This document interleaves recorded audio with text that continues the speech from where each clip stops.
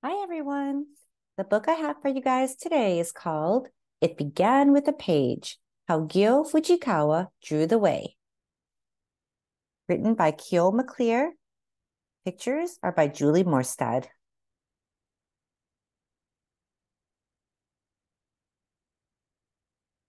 It began with a page, bright and beckoning. It began with a mother writing a poem and a father working a field and a little girl named Gyo drawing a picture. It was 1913 and Gyo was 5 years old. That morning, her mama said, "Ohio, sleepyhead, it's going to be a busy day." And it was. Right until nightfall. Mama's friends had come and they were full of talk. "We sailed to America with our best kimono to see what we could be. Such disappointment. We need the vote. We need rights." Gyo held her rice bowl and listened with curious ears.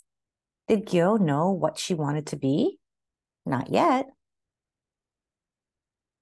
What she did know was that she liked to draw. She loved the feel of the pencil in her hand, the dance and glide of a line, how a new color could change everything, a bright splash of yellow, a sleepy stroke of blue.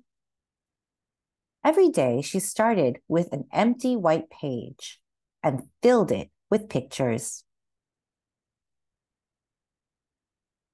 At home, surrounded by drawing tools and books, anything was possible.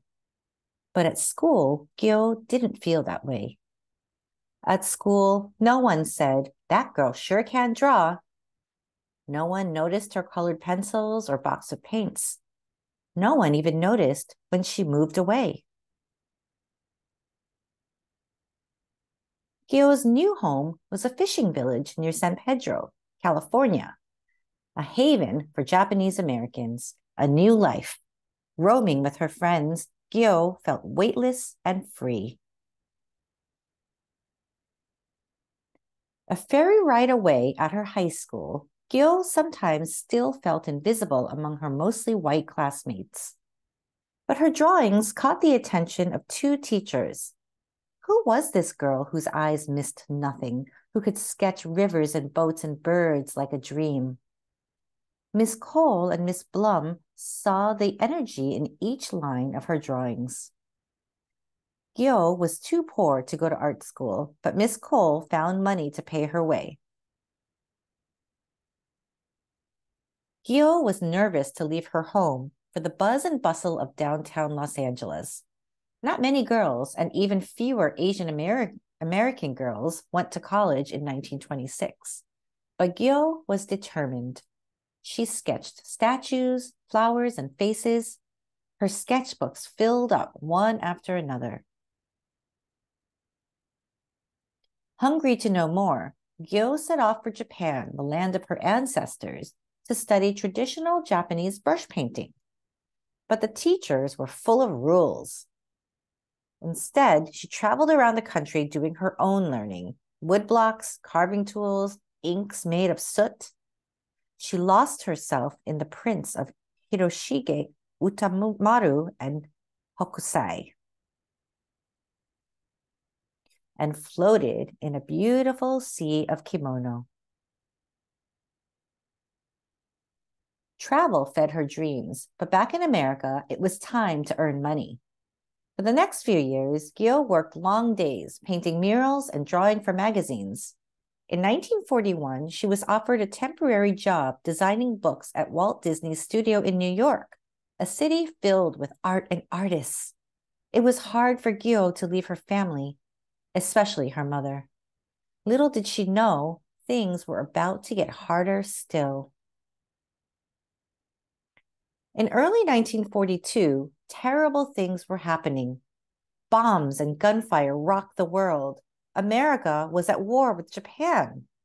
Gyo was shocked to discover that anyone who looked Japanese or had a Japanese name was now suspected of being the enemy.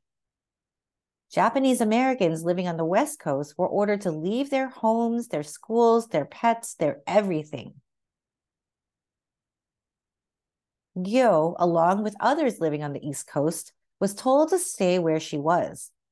On the West Coast, families preparing to leave tried to sell their larger belongings like cars and furniture to junk dealers, but they were offered only pennies. "I won't sell," said Gyo's mother, Yu.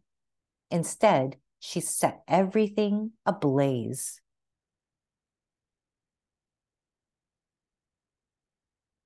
Gyo's family was sent to a prison camp far, far away from their home.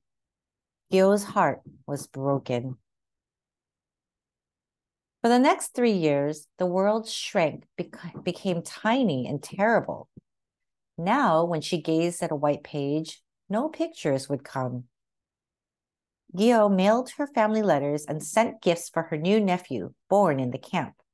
But her heart would not mend. Eventually, Gyo began to draw again. She drew to keep her worries still and to save money her family would need. When angry strangers saw her as the enemy, drawing comforted her. When the world felt gray, color lifted her. She wondered, could art comfort and lift others too? When the war ended, the Fujikawas were released. With no house or savings to call their own, they had to start again. For Gyo, the next 15 years passed swiftly.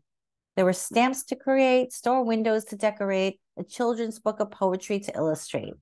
There were 2 poodles who needed loving. Now, when Gyo walked around the city collecting ideas for her pictures, she began to notice little changes around her. Still, there was so much that hadn't changed. At the library and bookshop, it was the same old stories: mothers in aprons and fathers with pipes and a world of only white children. Gyo knew a book could hold more and do more. "A book," she told her poodles, "can be anything that anyone imagines it to be." Gyo knew what she wanted to do. Every day, she started with an empty page and filled it with pictures and words. When her book was done, she gave it to a publisher. And what did they see? Babies! Chubby-cheeked, squat-legged, bouncy-bottomed babies. Naughty, nice, oh so busy, toddle-crawling babies. But the publisher said no. No to mixing white babies and black babies. It was not done in early 1960s America, a country with laws that separated people by skin color. But Gyo would not budge. She closed her eyes and remembered all the times she had felt unseen and unwelcome. She looked the publisher in the eye and said, "It shouldn't be that way. Not out there in the streets, not here on this page. We need to break the rules." Then she waited for them to rethink their decision. The babies waited too, and waited. But babies cannot wait. Finally, the publisher said yes, and the book did well, very well. Babies loved it. So Gyo kept going, welcoming kids in from the edges, from the corners, from the shadows. Gyo let each child find a place. Girls and boys freed from pink or blue, sharing jokes, joys, mishaps, bruises, all sprawling out across the bright page, ready for a bigger, better world.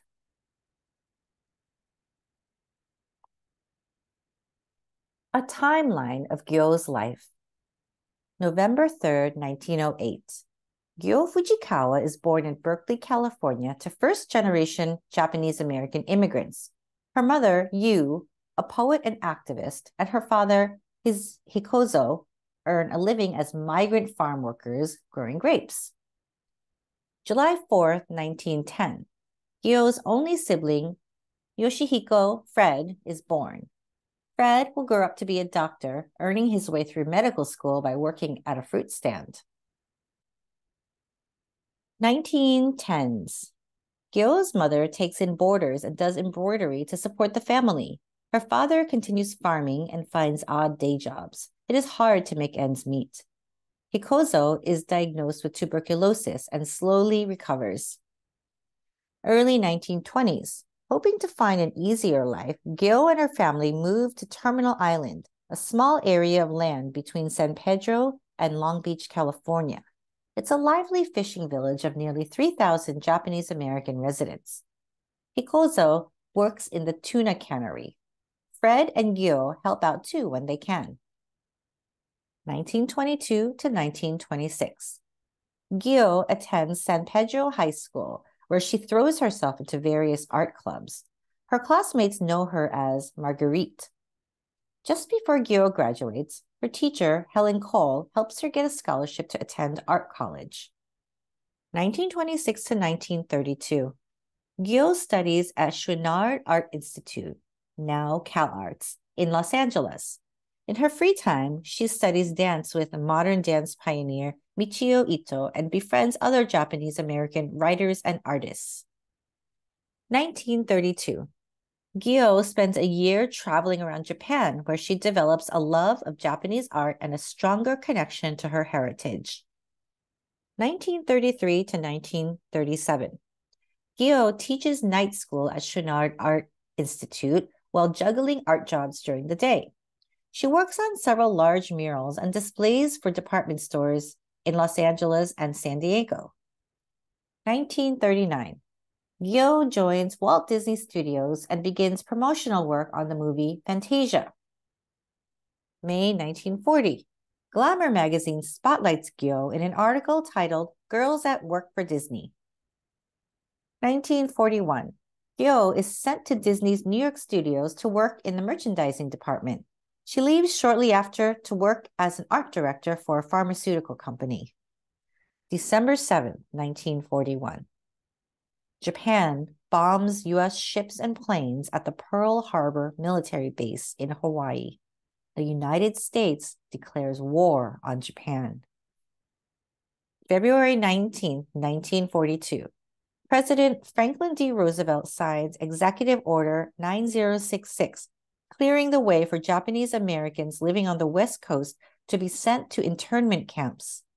Days later, Gyo's family and other Japanese Americans living on Terminal Island are ordered to leave their homes within 48 hours. Yu, Hikozo, and Fred are imprisoned at Santa Anita Park Racetrack, where they live in horse stalls, and then sent to a prison camp in Jerome, Arkansas. Because Gyo is living on the East Coast, she avoids imprisonment. She visits her family and later describes Jerome as a very bleak place with barbed wire and a sentry walking around the wall with a bayonet. Late 1940s to early 1950s, Gyo works as a freelancer doing commercial drawings, holiday cards, window designs, and magazine projects. 1957, Grosset and Dunlap publishes a new edition of Robert Louis Stevenson's A Child's Garden of Verses, featuring illustrations by Gyo. This leads to further book illustrations. 1963, Gyo publishes Babies, the first book she writes and illustrates, and one of the earliest children's books to use multiracial characters. Babies and its companion book, Baby Animals, quickly become bestsellers. Gyo decides to focus on writing and illustrating children's books from now on. 1960s to 1980s. Gyo creates more than 50 books for children, including her favorites and our favorites, Oh, What a Busy Day, 1976, and Are You My Friend Today, 1988. 1960s to 1990s. Gyo designed 6 United States postage stamps. January 1973. Gyo's father, Hikozo, dies at age 89. December 1978. Gyo's beloved mother, Yu, dies at age 92. November 26, 1998. Gyo Fujikawa dies in New York City 3 weeks after celebrating her 90th birthday. In Gyo's words, I loved it. Drawing children's books. I always wanted to do artwork for children about children. It was just what I wanted to do. Although I have never had children of my own and cannot say I had a particularly marvelous childhood, perhaps I can say I am still like a child myself. Part of me, I guess, never grew up. A note from the author and illustrator. It began with a question. Who was Gyo Fujikawa? We both loved Gyo's wonderful books, but knew so little about their creator. We were full of questions, so we set out to find out more and to crack some of the muddled information circulating on the internet.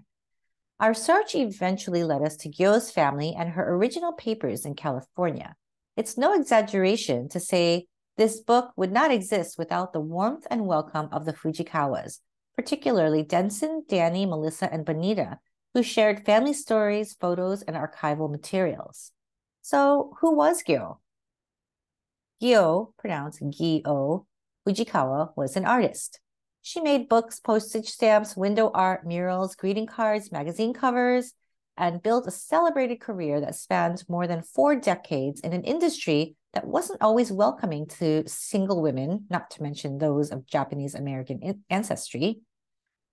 During her time at Disney Studios, she worked alongside other Asian American and Mexican American artists who shaped the look of Disney films and books enjoyed all over the world.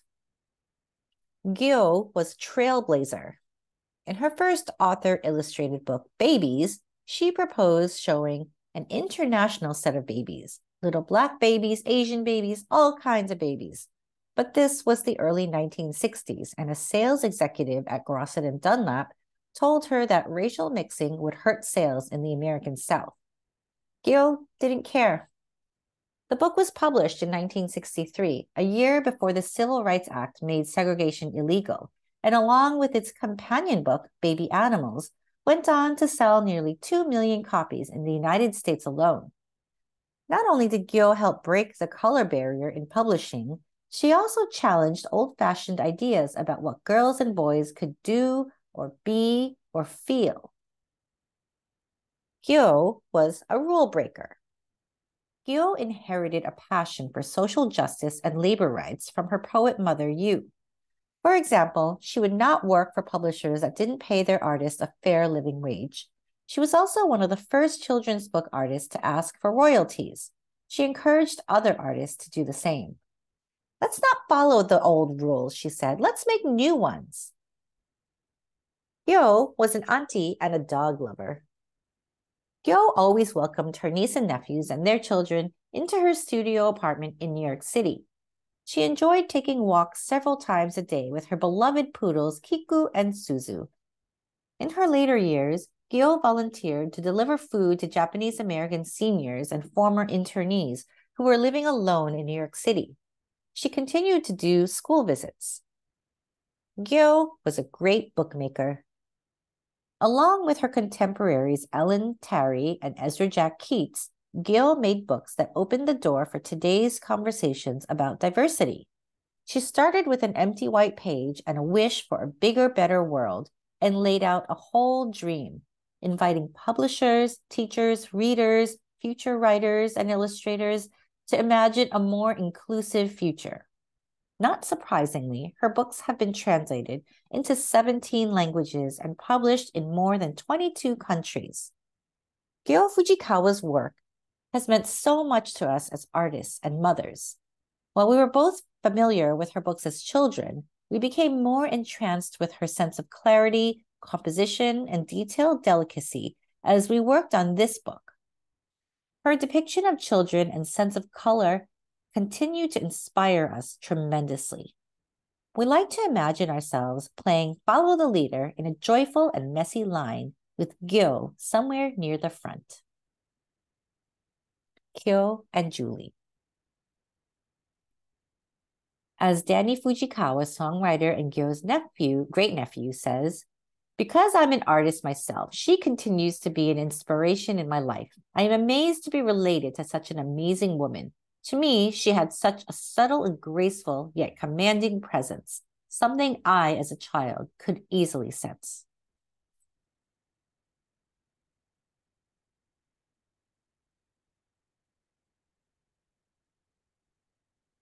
Kyo Maclear is the writer of many books for children, including Julia, Child, and Bloom, a story of fashion designer Elsa Schiaparelli, both illustrated by Julie Morstad, as well as Virginia Woolf, illustrated by Isabelle Arsenault. Kyo made her home in Toronto, where she lives with her 2 sons and musician husband. You can find her at www.kyomaclearkids.com. Julie Morstad is the author and illustrator of Today and How To. She has illustrated many books for children, including Swan, The Dress, and the Girl, This is Sadie, and Bloom, a story of fashion designer Elsa Schiaparelli. Julie makes her home in Vancouver, British Columbia, where she lives with her husband. You can find her at www.juliemorstad.com. Thanks for listening.